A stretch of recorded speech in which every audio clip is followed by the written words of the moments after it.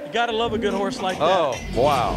Tyler Wade, Cole Davison. Yeah, T-Wade's got it on him. Cole heels him. This is going to be fast. No rope barrier, 4 flat. Round 1 in the team rope, and it's Tyler Wade, Cole Davison, 4 flat. And it's actually a tie for the fastest run ever in round number 1. Talk about that run first. Well, I mean, he wanted to come left a little bit, so I knew we needed to get a good start and keep him on a short rope. And luckily, I got a great start. And as soon as I got it on him, got him legal, Cole heeled him, and his horse finish is really good. So that kind of shut the run down and stopped the clock for us. You guys have had success in this arena, won 2 rounds last year. What does it take to do that here in this building?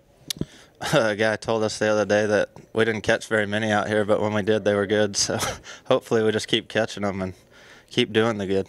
What does it take to do that each night, though, when there's 10 rounds here? I try to just slow down in here and not try to overrun myself and just let it happen. So I can't dictate our time. That's his job. So just do mine.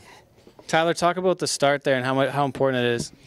The barrier is pretty short here, and it happens fast, and you need to get a good start just to be close enough to the steer to finish. From the left side of the box to the wall is only 45 feet, and a head rope's 30 foot long. So, you know, there's not much room for error if you throw your whole rope. So it's better to get a good start, get it close to him, and get everything moving legal for him so he can finish. Well, congrats, guys. Here's to a few more later in the week. Yes, sir. Thank you. All right. Thank you, Cole. Thank you. Round number 1 of the team rope, Tyler Wade and Cole Davison.